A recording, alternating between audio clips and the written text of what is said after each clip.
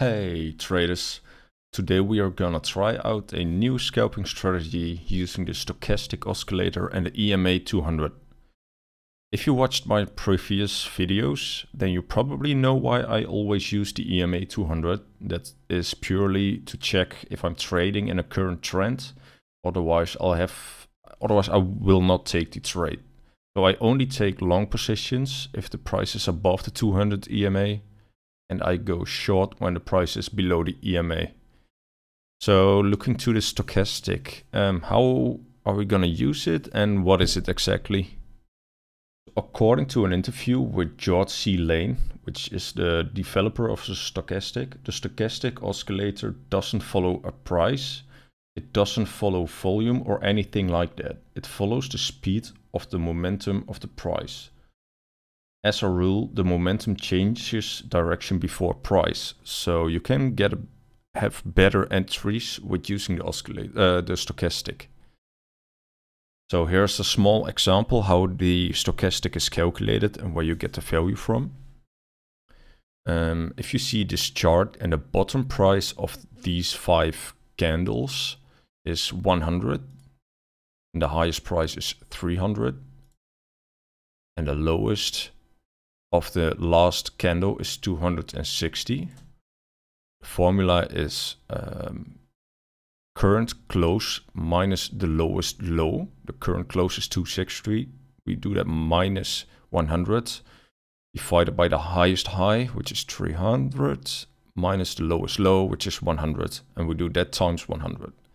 So 260 minus 100 is 160, 260 minus 100, and 300 minus 100 is 200. So 160 divided by 200 is 0.8, and 0.8 times 100 is 80, of course, and that is going to be the value of your stochastic. So if you go back to the chart, I'll show you what 80 means for the stochastic. It goes between 0 and 100. So yeah, the calculation is quite easy, and you only use the last 14 candles by default. For this example we used 5, but that doesn't really matter. It's about the formula, so you understand it now, I hope, and otherwise just check it again. It's not that hard. So let's get into the chart and let me show you the strategy. So we're back into the charts now. Let's add the indicator. We are using the 5-minute. You can also do this on the 1 minute, but I prefer always to use the 5 minutes. You have a bit of breathing air in between. For me, that's good. Otherwise, I get a burnout, and that's not what I want. So let's add the moving average first. Change that to 200. I also use 200. 200. Oh, 200. Style, make it clear for you, so I make it red with a big line, like so. You can see that we just changed the trend reversal now. Bitcoin or USDT. And let's add the stochastic, if I can type. The default stochastic. There are a lot of indicators made by other people. Just try them out. Maybe there's something good for you. Probably make a few videos about them, but not right now. I just want to do the default stuff first, and after that I want to go deeper in a different set of indicators. So how does it work? As you can see on the stochastic, you can see, well, let's make 100 and 0 to make it easy. When it's above the 80, it means that it's overbought, and when it's below the 20, it's oversold. It's quite the same as RSI, but it's calculated differently. That's why we can use it completely different. Normally, I only use one line. Otherwise, it's the D. I want to use it as 1. So it's the same as the K line. K line is what the calculation we did in the presentation. So let's only use that one. So I see a lot of downtrend here. So let's give a downtrend, for example, first. When do we want to enter? So when we do not want to enter to take a long position. So when it's oversold, we just ignore it when we are in a downtrend. We only take short positions when we are in a overbought scenario, when we are in a downtrend. So right here, we are overbought. So this is where we would take a short position. Really matter. 0.5. I just do 0.5 always. I should zoom in a little bit.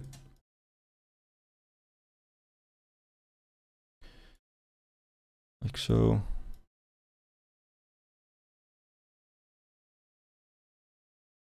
And 0.6 or 0.7 is our profit taking. So the first one, as you can see, we took a profit. The second one, we went back up here. So this is where we take a short position. 0.5. 0.7. It's going to be an easy hit. And when sometimes it's tough to take the 0.5 exactly, but I'll take another scenario for you there. So we went all the way up here with a big ass candle. So yeah, when it was on the top, when it was spiking, we could take a short position there. There, it's always on the next candle. Wait for it closes. 0.5. Well, this one was a hit as well. Let's see. This one went up here, closed there. So we take a short position here. I think this one doesn't hit. 0.5. 0.7. Oop, we just missed it. That's unlucky. Here as well. Take a short position, 0.5 points. We hit this one. Or is it? It's there. 0.5. 0.7 is here.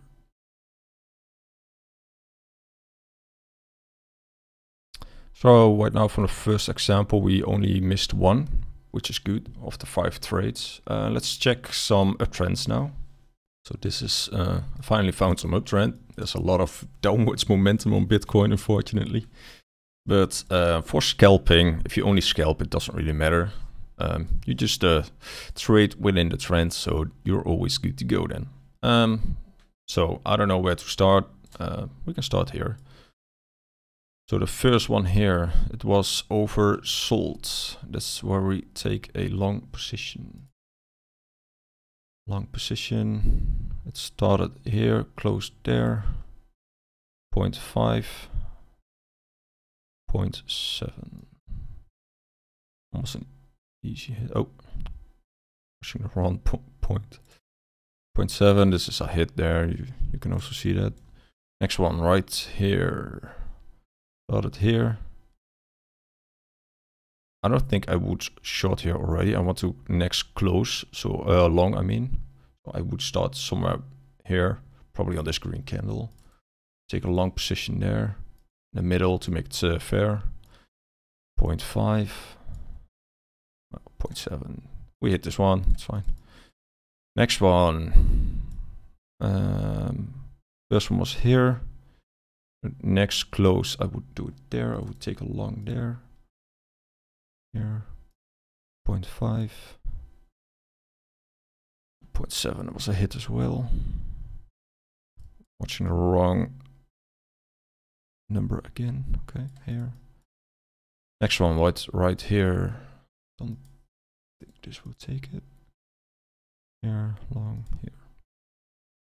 0.5. Oh, this one will hit. Right now it looks like it's cherry picked, but believe me, this one was the first uptrend I saw. So you can believe me, you cannot believe me. It's whatever you want.